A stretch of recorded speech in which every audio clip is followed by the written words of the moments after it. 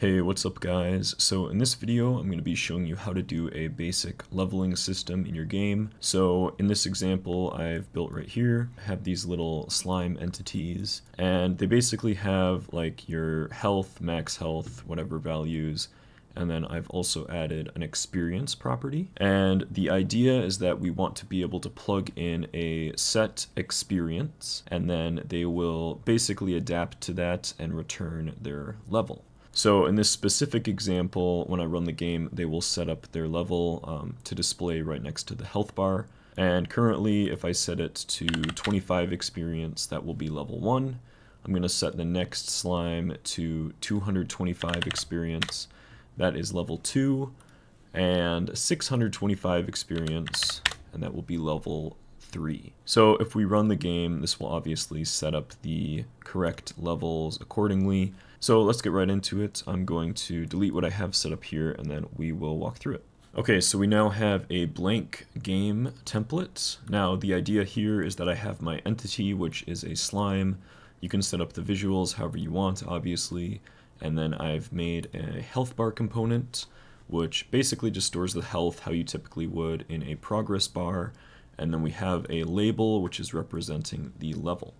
So in my slime script, I've essentially just exported a reference to my health bar and my label.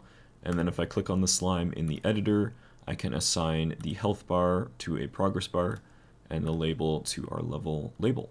Now I've also exported these 3 variables at the top. This is going to be the health, the max health, and the experience. Now in a more organized setting, you'd want to make a stats resource and basically contain all of these properties in like a stats component. But for the sake of this video, I've just made it very simple. Now for the experience, when the game starts, we want to calculate our level, and then we can set the text of our level label to that level.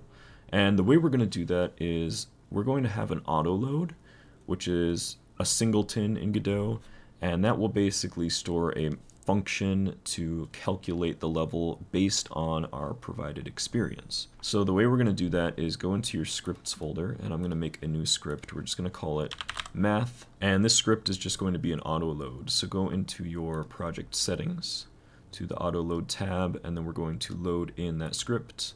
Make sure the name is correct, and then add it as a singleton. Now inside of this script we can create our method. So we're going to go down here and we're going to call it function calculate level from XP.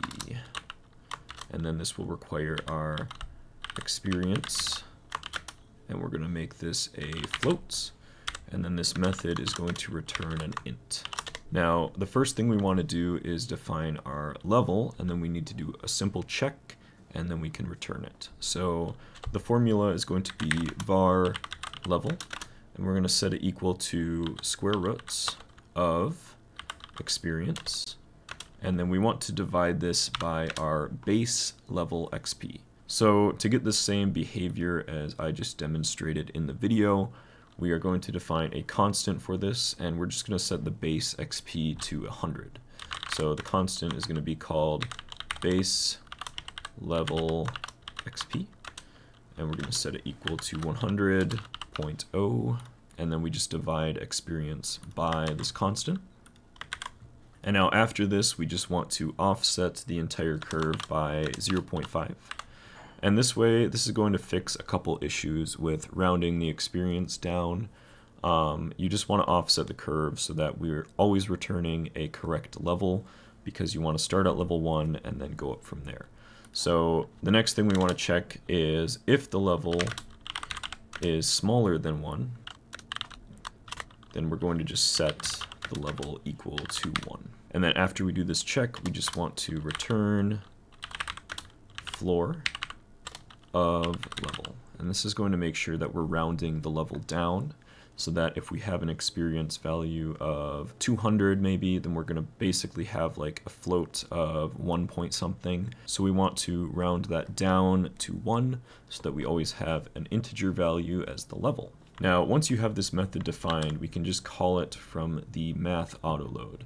So I'm going to go back into my entity script, and when we start out the game, I want to set up our level. So you might want to use your level in different areas in your script. So for this, I'm basically going to make a variable globally, and we're going to call this level, and I will set it equal to 1. And then when we're ready, we're going to set this correctly. So we're going to say level is equal to math dot calculate level from experience. And then we simply pass in our experience property here. And then we can actually assign the text of the label as well. So after we set up our health bar, we can just set up the level label as well. So we'll say level label dot text is equal to string of level. Now if we run our game, we should see all of their level adapts correctly to their experience. Now I also wanted to give another example, and that is changing entity stats over the course of their leveling. So in a typical game, if you are level 1, maybe you have an attack power of maybe like 100 or something, but then at level 99, you want to set that attack power to a much larger value, and that kind of simulates the player or the enemy getting stronger depending on how high of a level they are. And you can basically do this with a simple multiplier value. So the way I would do this is essentially setting a attack power curve or something, and then you would sample the curve based on the level. And obviously if you used a physical curve resource, then you'd want the level to cap at something like 99 or whatever, but this is a good way to do it, and then you can simply apply the float of the curve to their attack power as a multiplier, and this would give you different values according to the level.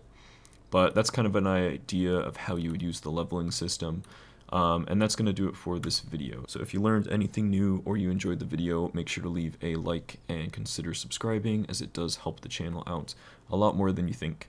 And if you want to see any more videos like this, you can go ahead and check out my channel, or you can also join our Discord server, which is linked in the description.